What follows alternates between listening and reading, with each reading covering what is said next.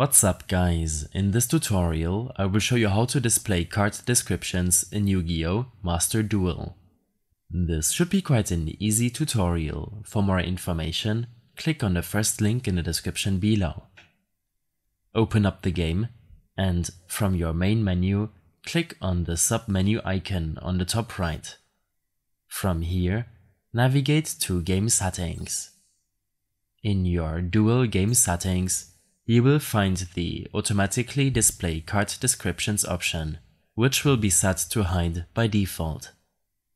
Make sure to select it in order to show the card descriptions the next time you play the game. In case you have any further issues or problems following this tutorial, then I suggest following my extensive guide linked in the description below.